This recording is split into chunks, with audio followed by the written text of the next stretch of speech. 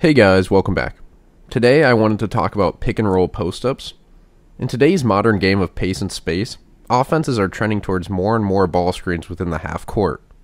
Typically, there are three scoring options that we often associate with the ball screen action. The first option being the ball handler attacking the rim or pulling up for a jumper, the second being hitting the screener as he rolls to the rim, and the third option being punishing the help defenders by kicking to shooters along the perimeter.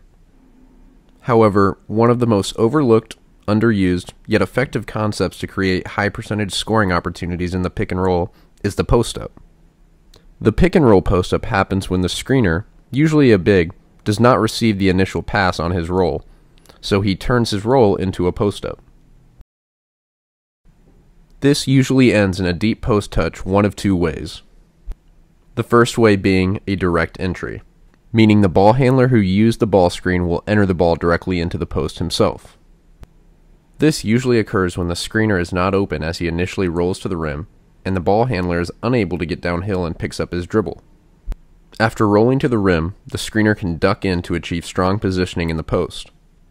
This is effective because the screener's defender is worried about containing and defending the initial ball screen action. When the ball handler is cut off or picks up his dribble, the screener's defender will naturally relax, allowing the screener to duck in and post up.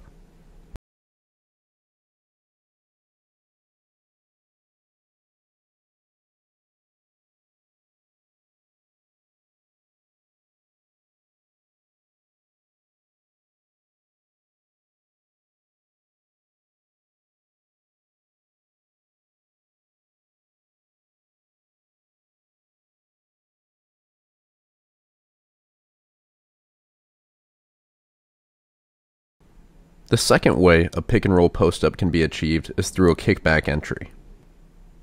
This is perhaps the most effective way to achieve a deep post seal after a ball screen, and usually involves the ball handler kicking the ball back to the perimeter player filling behind his drive. You'll hear some coaches also refer to this as shake action. Kicking the ball back to the perimeter player filling on the drive allows the screener to turn and seal his defender on his backside, since his defender was originally positioned to contain the ball screen.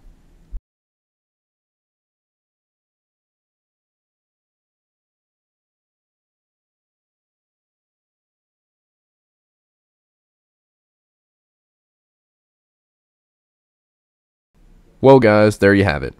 If you're a ball screen heavy team, think about adding some pick and roll post-up work to your next practice. If you guys enjoyed this, be sure to like the video and subscribe to our channel for more weekly breakdowns.